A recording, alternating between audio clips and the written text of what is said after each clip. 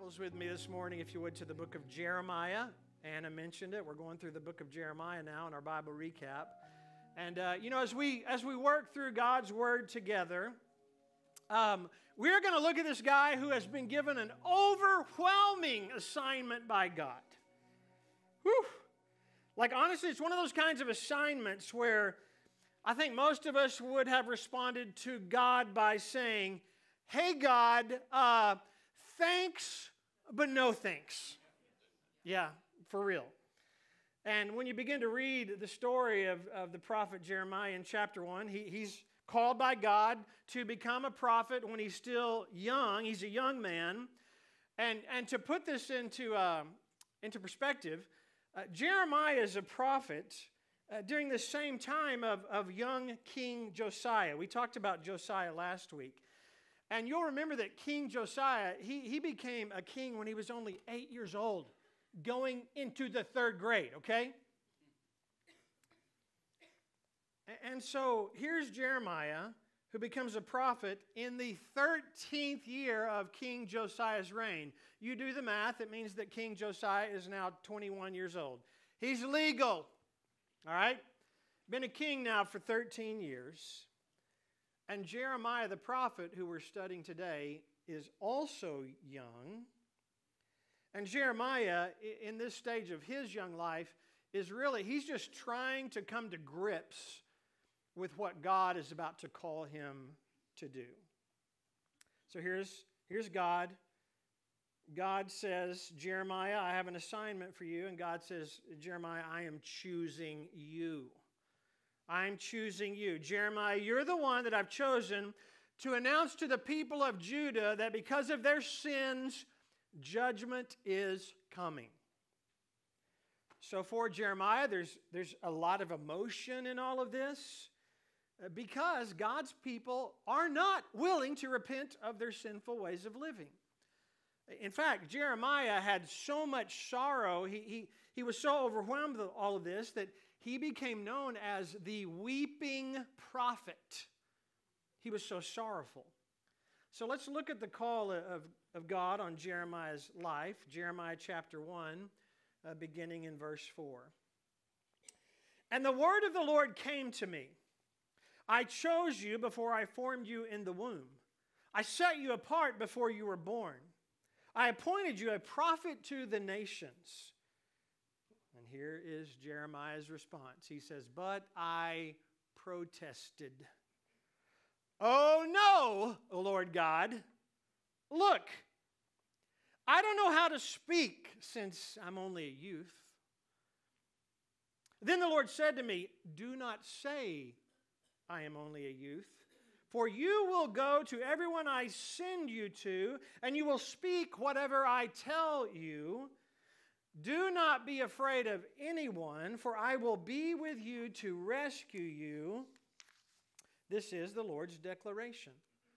And then the text says, "The Lord reached out his hand, he touched my mouth, and he told me, I have now filled your mouth with my words. See, I have appointed you today over nations and kingdoms, to uproot and to tear down, to destroy and demolish, to build and to plant." Now, I want you to think about something. I think it is remarkable that you'll remember, do you remember, just like Moses said to God, "Lord, I'm not your guy." Y'all remember that? Moses, "God, I'm not your guy. I don't talk so good." Jeremiah now is also protesting to God, saying, "Oh, no, Lord, not me. I'm not signing up for that, God. Not me, Lord. Not me, Lord." And he said the same thing. I don't know how to speak. I'm too young. I don't know what to say. And so here he is, Jeremiah, this somewhat insecure man at this point, who's being called out by God. And I want you to notice that even in this introduction, even in Jeremiah chapter 1, we have this opportunity to learn more and more about the character of God, which is what's been so good about this Bible recap journey. We see over and over again the character of God. Like, you're like, what are you talking about, Kent? What, a character of God in the opening statement? Yes. Before, the Bible says, before Jeremiah was even born, God had a plan to use Jeremiah for His glory to bring about His kingdom purposes. Do you not know that God has those same kind of plans for you and for your life? He knew what He was doing and His plans for you before you were even born into this world. And so for me, when I contemplate that, when I personally think about Jeremiah's response to God, like full transparency, I cannot help but be reminded of the many times I have said to myself and to God the very same things. The many times I have told the Lord, God, I just don't think I can do that. Lord, I'm not really sure I'm good enough for this. Lord, I'm not talented enough. Lord, I'm not smart enough. Don't say amen on that one. And you know, there's this powerful reminder in the book of 2 Corinthians. I'm going to jump to the New Testament for a second, where the Apostle Paul, he's kind of talking about some of this. And the Apostle Paul, he's talking about his own sufferings, his own weakness. And he tells us, as he writes to the church at Corinth, what God has reminded him. Look at 2 Corinthians chapter 12, verse 9. But he said to me, my grace is sufficient for you. Look at the rest of this text. For my power is made perfect in weakness. For Moses, for Jeremiah, for the Apostle Paul, like for you and for me, for all of us, God's grace is sufficient. God always receives the most glory when we allow Him to operate out of our own personal weakness. Here's what I know. God can and God will use your obedience for His glory. He will. And I want to say this. Like if you're kind of in the boat today where you regularly find yourself coming up with excuses as to why you can't serve God, that's not where you need to be. That's probably not where you want to be either. And I'm saying this, think about it. God did not create you in His own image so that you could be the person to just stand over there and protest His plans. That was not God's intention. Instead, His plan is that you would trust and obey. Trust and obey. Well, you read the story. Jeremiah ends up being obedient to God's call on his life. As we said for the past couple of weeks, his yes was on the table. Was this a glorious role for him to step into? No, absolutely not. But he did it. And in so doing, Jeremiah faithfully proclaimed to the people of Judah, you must turn from your wicked and sinful ways. How'd you like to preach that sermon week in and week out?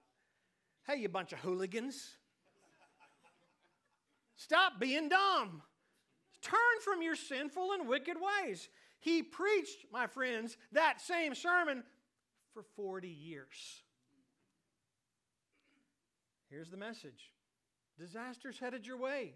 You must repent. You must turn from your sin. And do you realize that when you read the whole book of Jeremiah, you read about his ministry, there is not a single record of any converts? Like that's rough. That is a pretty terrible record. Yet he was obedient. The people of Judah had abandoned the Lord their God, and they chose to walk in sin. That was their choice.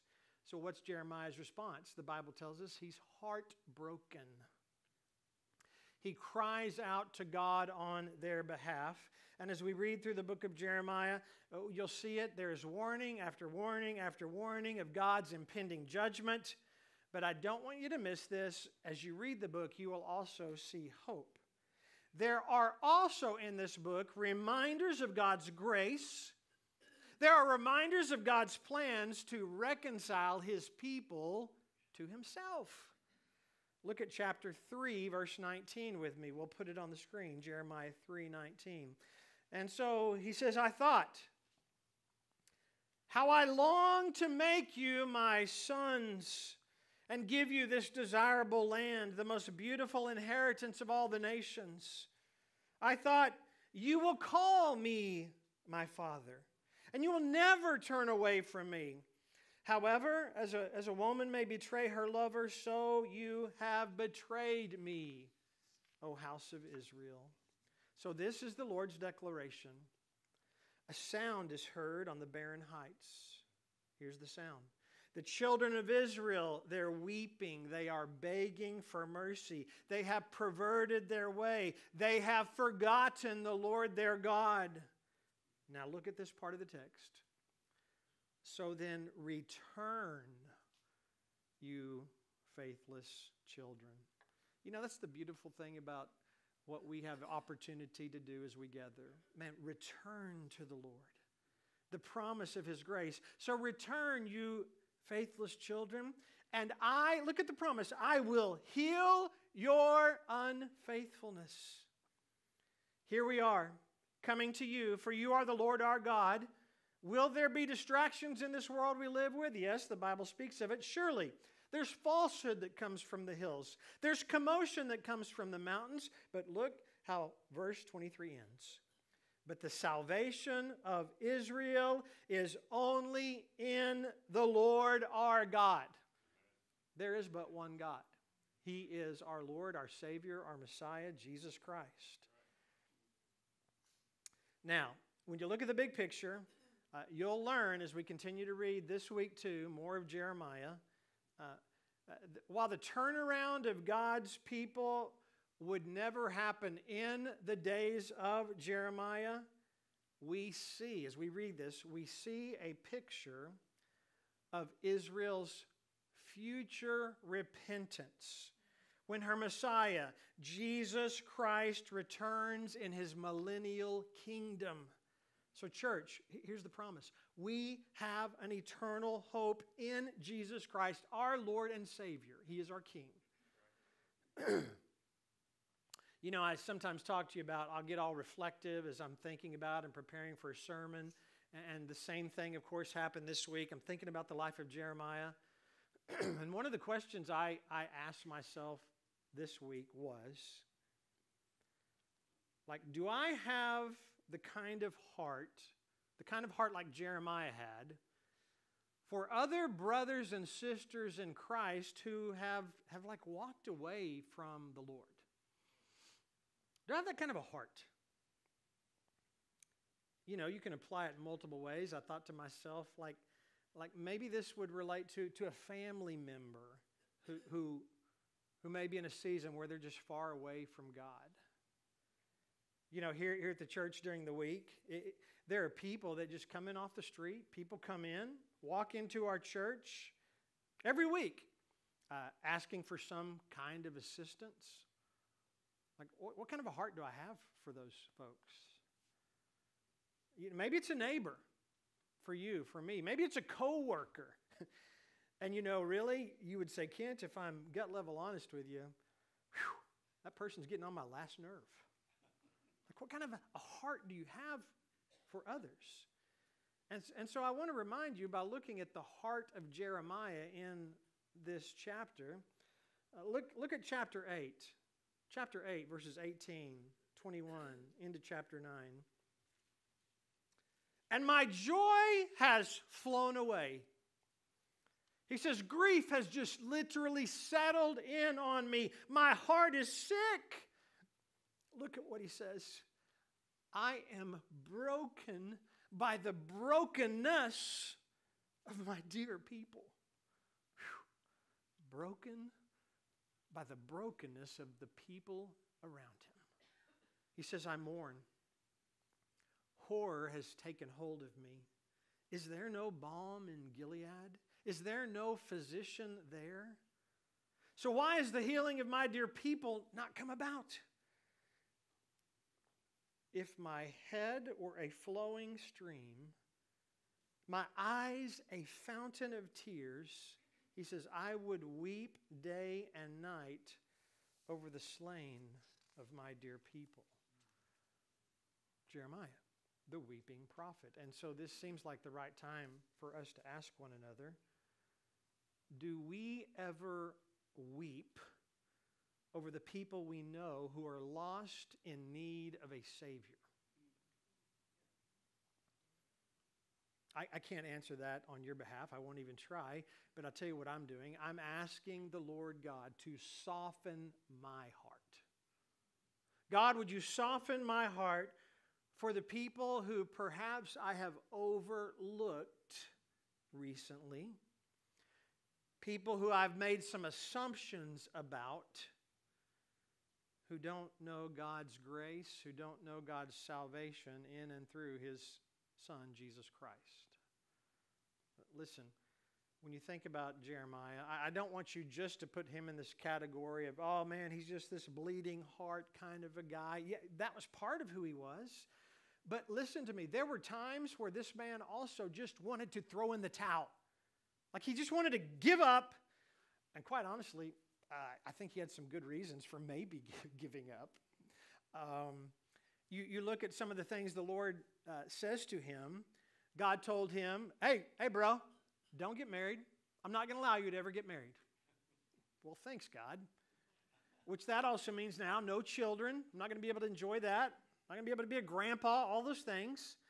If you read the whole book, you'll discover he basically only had one friend, a guy named Baruch. Like one friend. Every time Jeremiah preached that message of repentance, you know, man, no preacher wants to sign up for this. Instead of getting some hearty amens from your congregants, every time he preached that sermon, people literally scoffed at him and ignored the guy. There was even this priest, Pashur. The priest, y'all, sends orders for Jeremiah to be arrested, beaten, and put into stocks. Man, you know, with friends like that, who needs enemies? The priest is bringing the heat. And yet through all of these trials we read, here is this one man who is heartbroken for God's people. Yes, he's heartbroken for God's people, but then at the very same time, he is also being so transparent to say, I am struggling with God's call on my life. Some of you understand what this is like. I know God is calling me. I know what He desires for me to do, and at the same time, I'm struggling with this hard. And Jeremiah says in chapter 20, here it is. This is kind of his breaking point. The camel that's about to break, you know, the camel that's about to break the straw's back. Yeah. You got me. The straw that's about to break the camel's back. He says, God, you have deceived me. He's mad. God, you deceived me. Look at what it says. Jeremiah 20, verse 7 now. Jeremiah 20, verse 7. I am a laughing stock all the time. He says, everyone ridicules me. For whenever I speak, whenever I cry out, whenever I proclaim that violence and destruction is coming, God, this is what you told me to say, I'm saying it. So the word of the Lord, when I say that, he says, has become my constant disgrace and derision. He says, I say. Now here he is. He's like second guessing everything. He says to himself, I won't mention God anymore. I won't mention Him or speak any longer in His name. That's what he's saying to himself. But then when I do that, the message becomes like a fire burning in my heart. It's shut up in my bones. I become tired. I just can't hold it in. I cannot prevail. It's impossible, he says, for me to hold this in because, God, this is what you've called me to, and this is what I must share. And so Jeremiah continues. He's coming to grips with the reality he faces. He knows what is happening all around him. Look at chapter 20, verse 10 and 11. He says, I hear what those people are saying. For I have heard the gossip of many people. Terror is on every side. They're saying, report him. Let's report him. Everyone I trusted is just watching for me to fall. How would you like that to be your life journey? Everybody is just hoping you will trip up and fall. They can't wait to see it happen. Everyone I trusted watches for my fall. Perhaps he will be deceived so that we may prevail against him and take our vengeance on him. But the Lord. Here we go. But the Lord. But the Lord is with me, and he is like a valiant warrior. Therefore, my persecutors will stumble, and they will not prevail. And on the heels of all of this, you got to see what Jeremiah says as he closes out this section of the text. He says, God, because you are faithful, you know what he does? He says, I am going to sing to the Lord. I'm going to sing to God. I'm going to praise the Lord, for he is the one who rescues the life of the needy from evil people. Man, there's a whole sermon you can preach to yourself right there. When you are discouraged, when you are down and out, when you are frustrated, when you feel like everybody's out to get you, how about you just join the worship team and start singing a praise to the Lord? A worship team of one, maybe in your car driving on I-24, maybe you're just singing to the mirror. I don't know. Just praise the Lord. Can we talk about this? We have all these great songs we sing. I am thankful for our ministry of music. And there's a song almost every one of you know in this room. And we will get in here on a Sunday morning and we will sing it. We'll even put a smile on our face because we really like the melody. Blessed be your name in the land that is plentiful. It's like, yeah, where the streams of abundance flow. Blessed be your name. Yeah, y'all know that song, right? You know it. And so we start singing it, right? All right? And we're all about it. And we mean that part of the song. But what about the next part of the song? Look. And blessed be your name when I'm found in the desert place. Though I'm walking through the wilderness. Blessed be your name. Come on. Like, because we're still doing this. I'm walking in the wilderness. Y'all are smiling and you're not even thinking about what you're saying to the Lord. I know you. Like, do we mean what we're singing to God? Every blessing, look at the next part. Every blessing you pour out, all turn back to praise. When the darkness is closing in, Lord, here's what I'm going to say. Blessed be the name of the Lord. Do you understand what we're saying? Do we really live this out? Even in the darkness, even when my life seems to be falling apart, are we really able to say, blessed be the name of the Lord?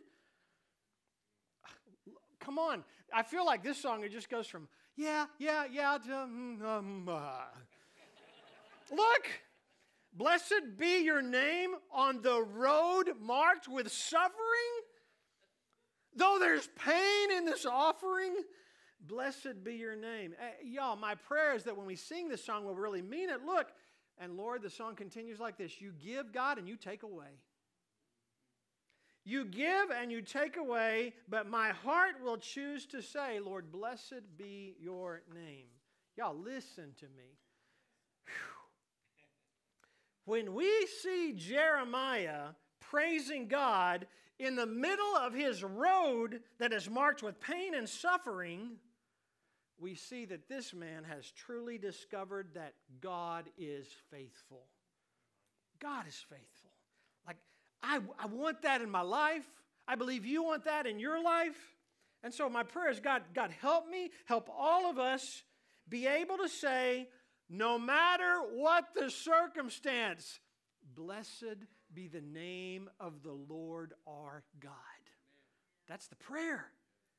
Now we're going to look at one more section of Scripture before we go this morning. And I want to say, this section of Scripture has influenced me perhaps throughout my whole journey as a follower of Christ. It's Jeremiah chapter 18, and this is when Jeremiah goes down to visit the potter's house. I'm not 100% for sure, but when God first called me into youth ministry, y'all, if you had to listen to some of my youth group sermons, you would cringe. They were horrible. And then, the preacher one day invited me to preach in big church.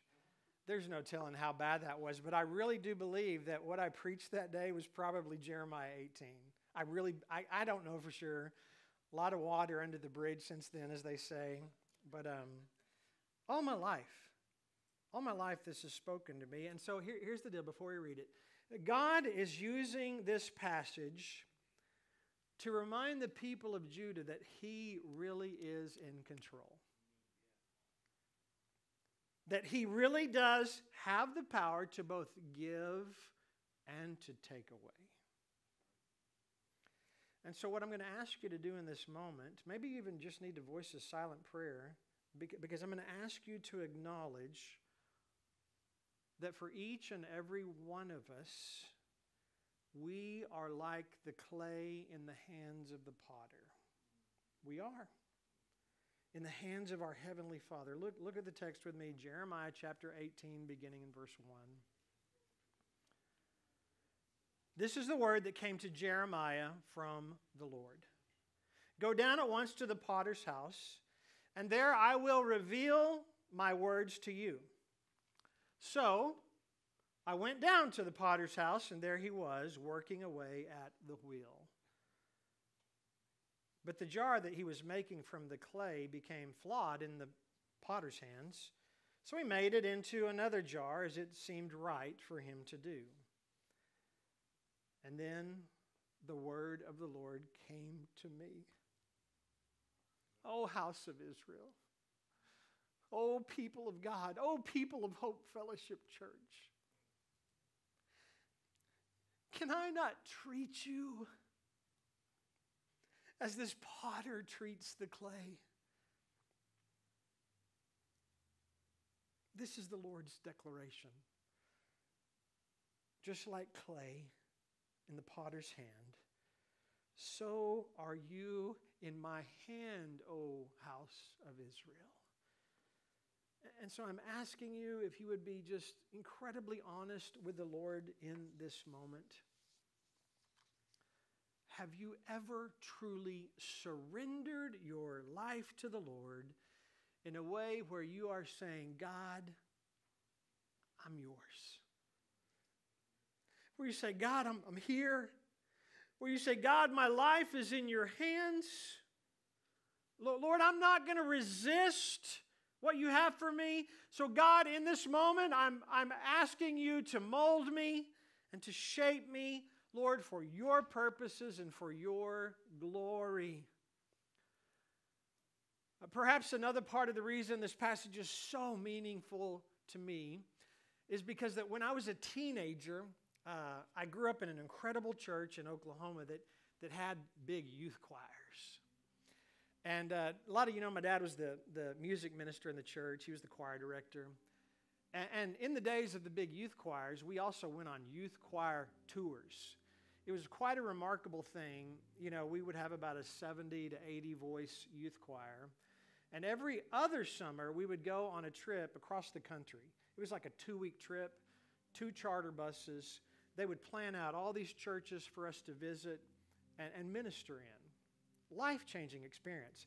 The deal was, if you came into the youth group as a 6th or 7th grader, by the time you got to 12th grade, you would have seen about 40 states across the nation, because one year was to the West Coast, one year was to the Northeast, one year was to the Southeast. It was just an incredible experience.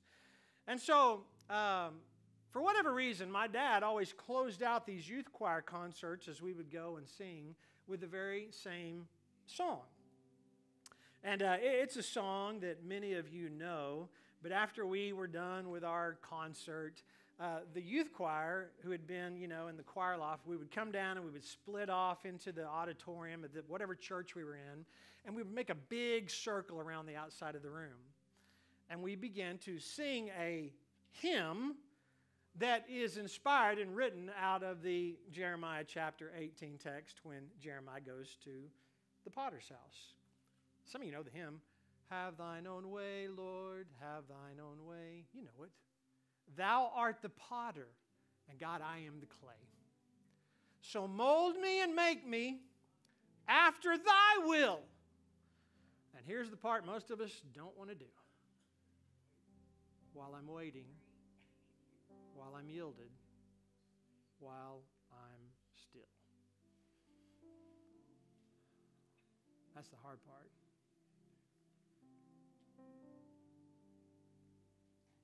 Have thine own way, Lord. Have your way. God, you're the potter. Just a piece of clay. So, Lord, today I'm saying to you, would you mold me? Would you make me? However you want to make me, in accordance with your will. And God, I'm just going to be here. I'm going to surrender to you, and I'm going to place my life in your hands. I'm going to wait here. I'm going to be yielded, and I'm going to be still. Pretty much that's the invitation to you today.